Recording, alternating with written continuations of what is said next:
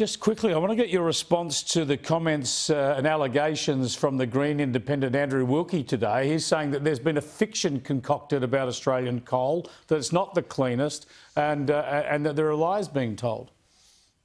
Well, these claims have been aired before. They've been shown to be patently untrue.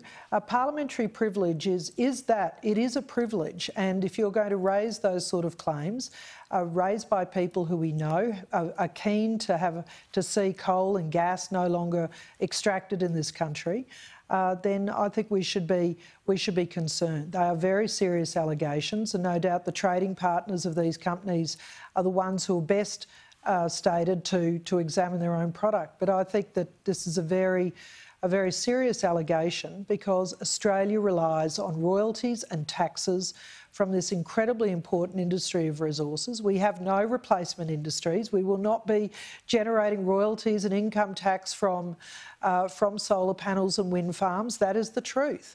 Yep. And so what is our plan? To pay down debt, to continue to pay for hospitals and roads and schools. Susan McDonald, thanks so much for joining us.